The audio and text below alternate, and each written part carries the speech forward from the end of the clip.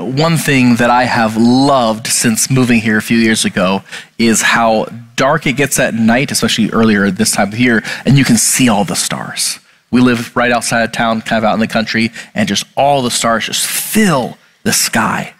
And even though it's so dark outside, once your eyes kind of adjust to the darkness, you start to realize that all those little pinpricks of light are actually illuminating the surroundings around you. And it's kind of incredible how much you can see even on a night that doesn't have a moon. It makes me think of when I was younger, we had a storm come through and knock out power for our entire neighborhood. And there was not a light on anywhere. There's no lights on in the house, no lights outside the house, in the distance, no other houses or businesses. We didn't even have the little indicator light at the bottom corner of like the TV or on the oven. There's just no light anywhere. But when my dad grabbed out a candle and he lit a match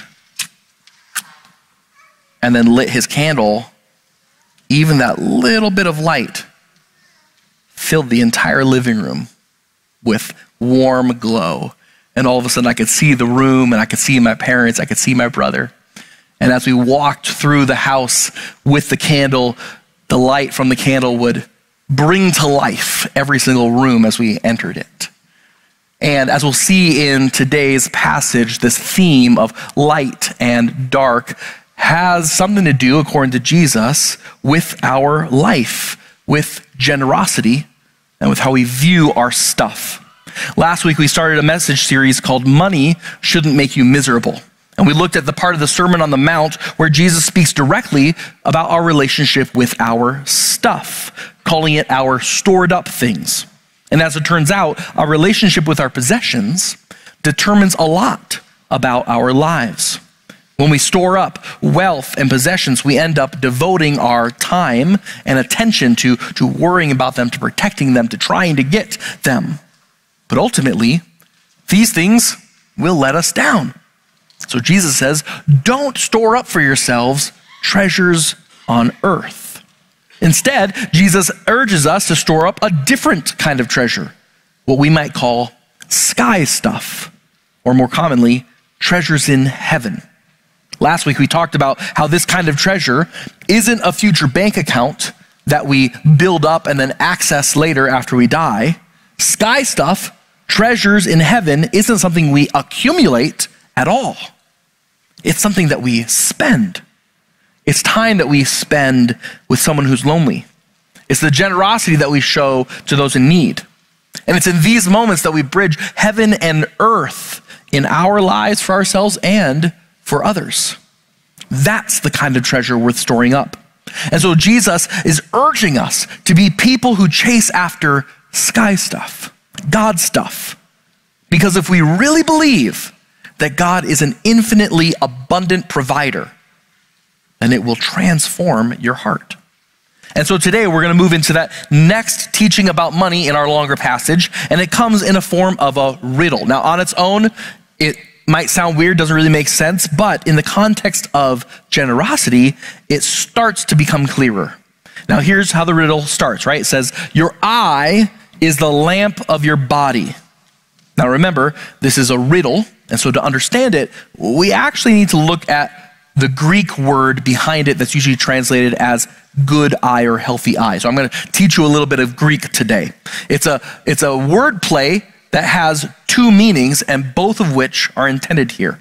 And this riddle takes us all the way back to the beginning of the Bible, to the very first image of God's infinite life and presence in Genesis chapter 1, and that is light.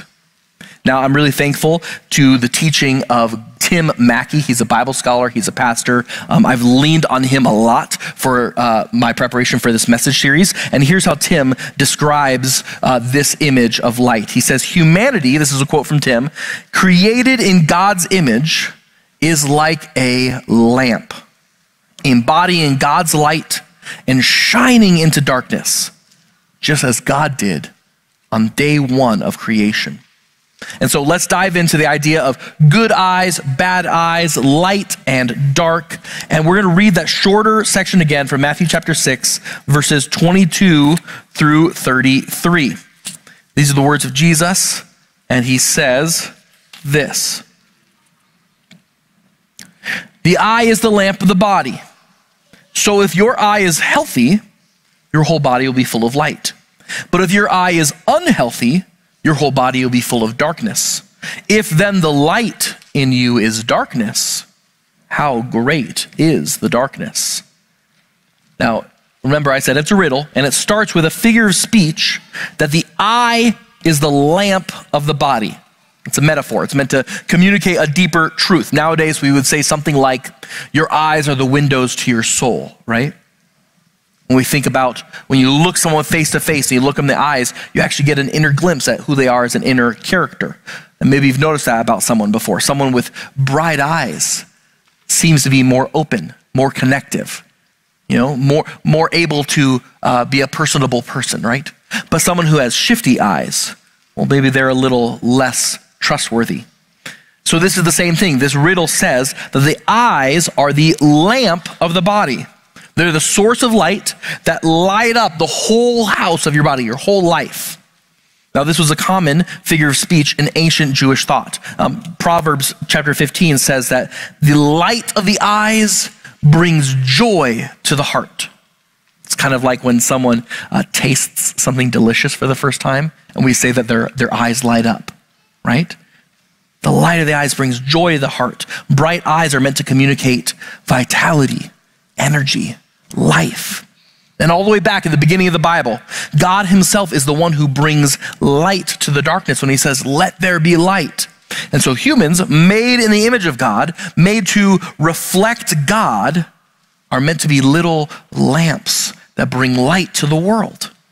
And so our riddle, that was in Matthew chapter 6, it states that if your eye is healthy, which is the Greek word haplous, then your body will be full of light. Now, haplous can have two meanings, and both are intended here. Usually we translate haplous as good or healthy, but the one translation of haplous, the first meaning is single, as opposed to multiple. The second meaning is complete or whole, as opposed to divided. And so when a riddle says that if your eye is haplous, it's trying to make us think of if your eye is singular, if your eye is whole. Now I can tell from the glazed looks on all of your faces, this isn't really helping us understand how this connects with treasure and generosity yet, but don't worry, there's more clues in other parts of Scripture. I'm gonna bounce around a lot here. There's another word in Scripture that comes from the same root word as haplous. It's haplotes, and I'll see if I can get here quick enough. Romans chapter 12 says this. It says, let the one who gives, let the giver give with generosity. Let the one who gives, give with haplotes. And then if we keep going in 2 Corinthians chapter 8, wow, I just went right there. That's awesome. 2 Corinthians chapter 8 says that he's talking about the Macedonians, and he says that they were abundant in joy. Even in their extreme poverty, they overflowed in a wealth of haplotes. And then in James chapter 1, James says that if anyone lacks wisdom, let them ask God who gives haplos, and it will be given to you. And so we're starting to see that haplos is talking about a manner of giving, right? It means to give with singular intent, to give wholeheartedly or sincerely, to give generously. And Jesus says that when your eye, the lamp with which you shine, when your eye is generous, then your whole body will radiate with light. But if your eye is unhealthy or bad, then your whole body will be full of darkness. This is Jesus calling back to an Old Testament figure of speech where it compares good eyes and bad eyes in ancient Jewish thinking. And the good eye and the bad eye is talking about someone who is generous or stingy. In Proverbs chapter 22, if you look it up, you'll see that it says, those who are generous are blessed, for they share their bread with the poor. But the actual Hebrew is translated as, the one who is good of eye is blessed, because he gives his food to the poor. The next chapter in Proverbs 23, there's a warning not to eat bread with someone who has a bad eye. Don't desire his delicacies, for even though he says, eat and drink, his heart is not with you. This reminds me of, like for instance, you're having a bunch of people over for a meal, and you throw a real big spread, and it's like the food is so good. A couple weeks we're gonna have Thanksgiving. It's gonna be like this. You have a bunch of people over, lots of food. It's a celebration. It's good. Your heart is happy until you start to notice that one person who's taking thirds and fourths of your favorite item. And you start to think, wait a second, I was gonna have those as leftovers. He's eating all of my leftovers. How dare he? And so you say, eat and drink, but inside you're like, don't take the... And it's like, your heart is not with you. Or for those of you who are married, maybe you've had this experience, you've gone out to dinner with a spouse at a restaurant, and your spouse says the thing I don't ever want to hear, hey, what if we share tonight? Wouldn't that be great if we shared? We could get two different things that we could share. And in my head, I'm just thinking, but that bacon cheeseburger and fries are mine. Get your own. And so the thing I think is, it's on. I'm going to protect these fries myself and make sure I get the fries, because you sharing means that you're going to take. See, I'm proving that my treasure is actually on my plate. I'm trusting in my plate treasure to satisfy me, to provide for me, to be what I need it to be.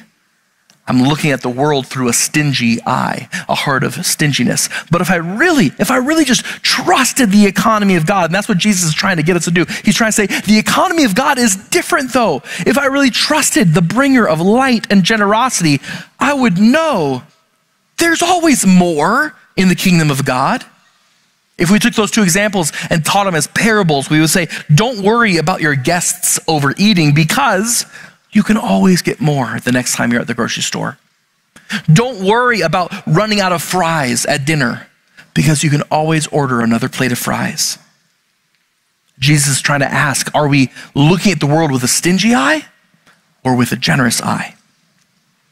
Now, Jesus uses this figure of speech one more time in Matthew chapter 20, and he's telling this parable about a farmer who hires day laborers to help with the work.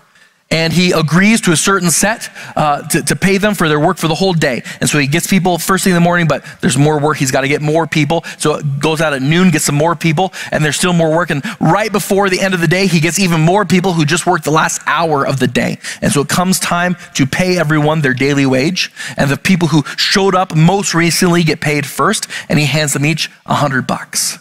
And so the people who were there at the beginning of the day said, that's what he agreed for the whole day's worth of work. Maybe he meant $100 per hour instead of $100 per day. This is great. But then they get up to get paid, and he pays them the same thing that they had agreed to, $100. And they start to complain. What? Why are we getting paid the same as those people? We've done way more work than what those people did. And this is what the owner says in Matthew chapter 20. He says, are you envious because I'm generous? He actually says, do you have a bad eye because I have a good eye? Is my generosity exposing your stinginess? See, we're starting to see in our passage in chapter 6, the meaning of the riddle that Jesus gives us. If you have a good eye, if you are generous, then your whole body will radiate with light. Everything about you will shine just the way that God intended you for. But if you have a bad eye, a stingy eye, then your whole body will be full of darkness. And therefore, if the light that you were created to shine is actually darkness, how great is the darkness? Remember, this is meant to be bringing us back to the core image at the beginning of the Bible, which is light versus dark. And so Tim Mackey puts it this way, I want to quote him. Tim Mackey says, light is the primary image of the divine presence, is the primary image of divine generosity and care, because light is required for humanity to flourish. The fact that the sun shines light on the earth and warms it just the perfect amount for our entire existence to happen is meant to show us God's generosity. Whenever we see light, we're meant to think generosity. And since we are created in the image of God, since we're meant to be reflections of God, then generosity is a core part of what we were created to shine out to the world. What if we take that light that we are meant to be, and instead we project it out as darkness because of our stinginess, because of our greed? That's the ultimate tragedy. We're not shining the light of God. We're not shining the generosity of God. We've closed off that light.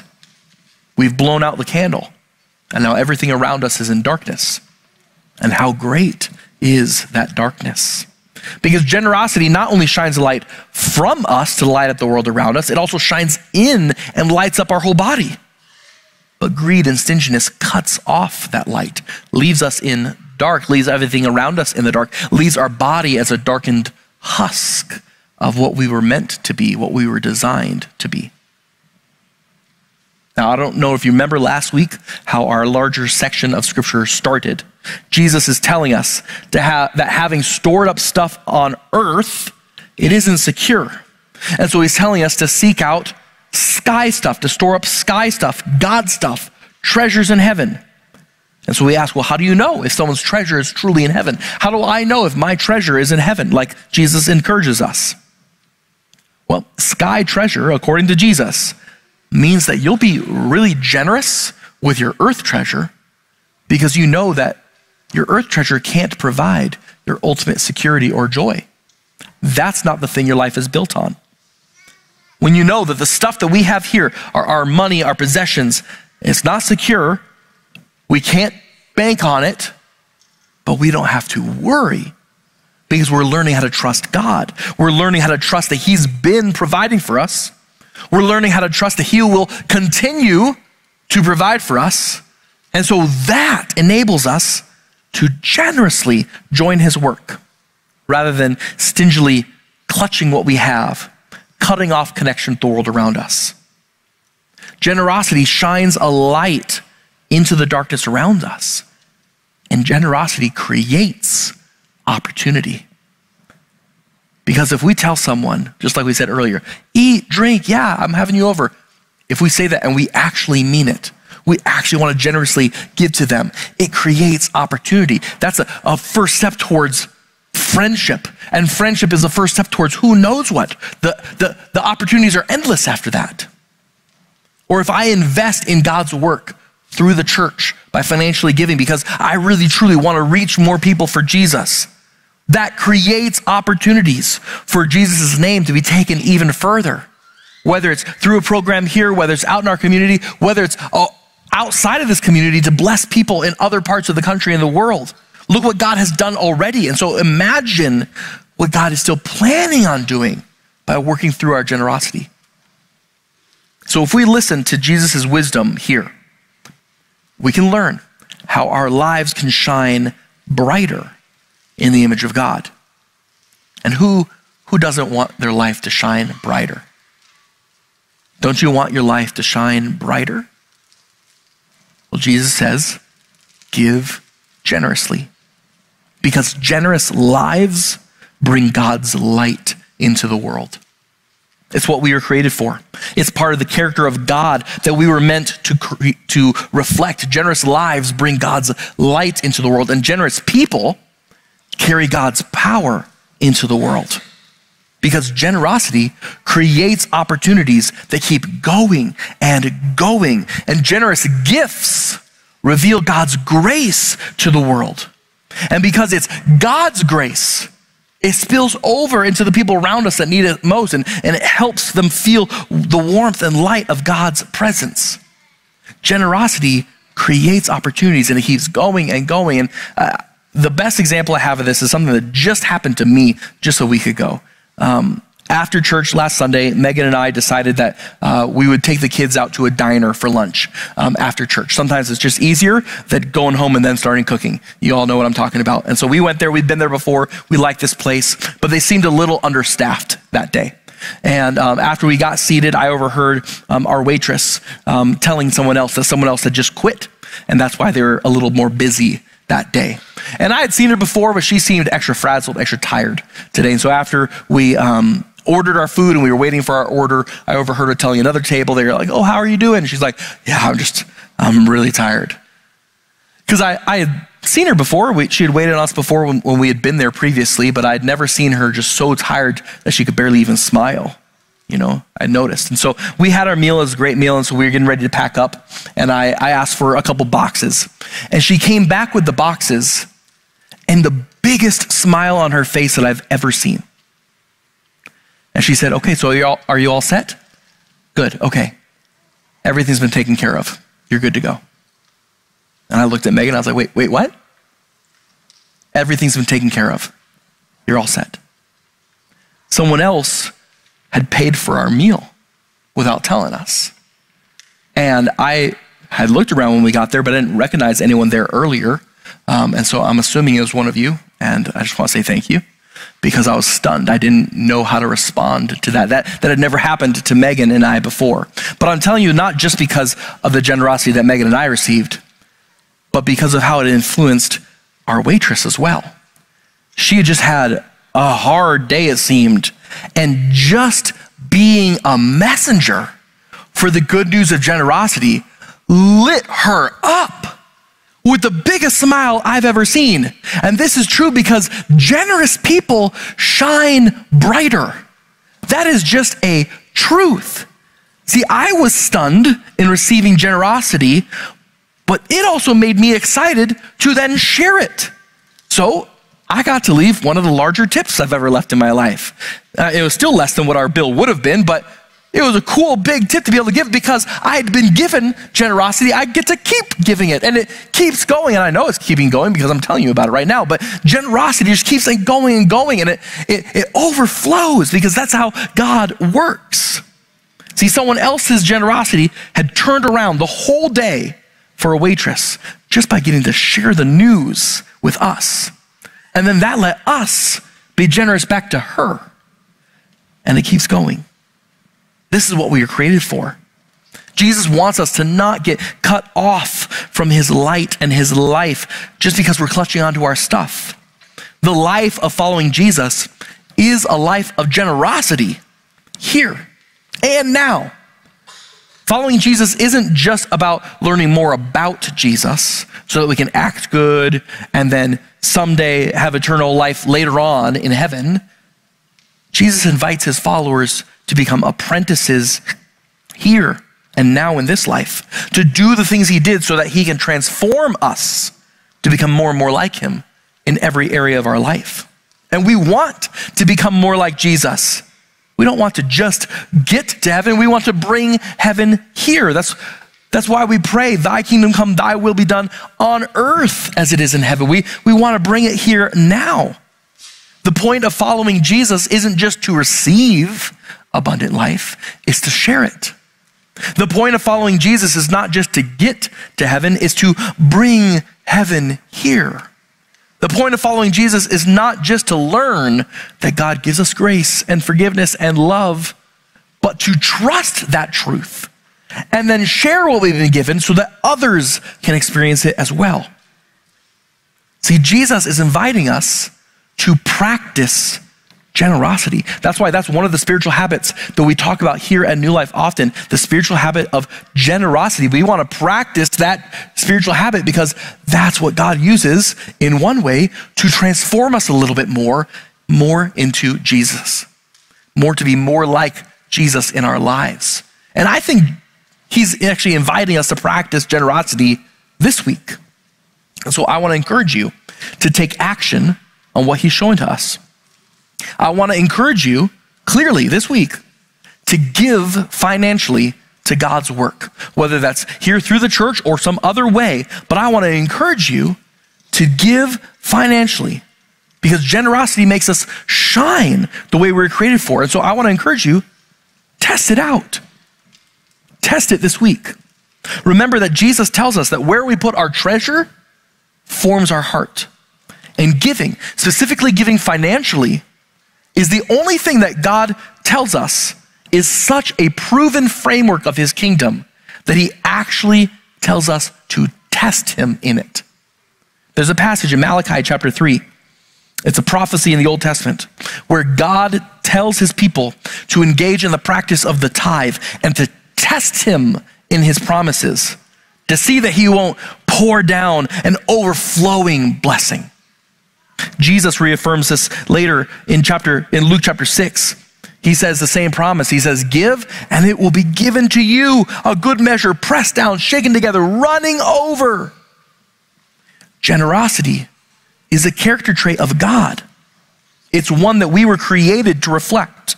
And so when we practice the spiritual habit of generosity, when we commit ourselves to do the things Jesus tells us, it transforms our heart. It transforms our lives to become more like him. Now, I don't know what God is inviting you to give, but that's my encouragement for you this week. Ask him. Ask him, what is God inviting you to give this week? Maybe you've never given to God's work through our church, and so maybe he's inviting you to test it out. Maybe you already do give to God's work in our church, and maybe God's inviting you to reconsider the amount you give or reconsider the regularity you give. But what is God inviting you to give? And I don't know. I can't answer that for you. That's between you and God. But ask him and then do what he tells you to. Test him. Experience your heart change. Because we've been blessed beyond what we can imagine through the generosity of God. He's given us everything we have. And he's inviting you to join him in his work, to join him in his life, shining our light through generous acts. And little by little, we actually get to be a part of revealing the kingdom of God here on earth. Isn't that good news? Amen.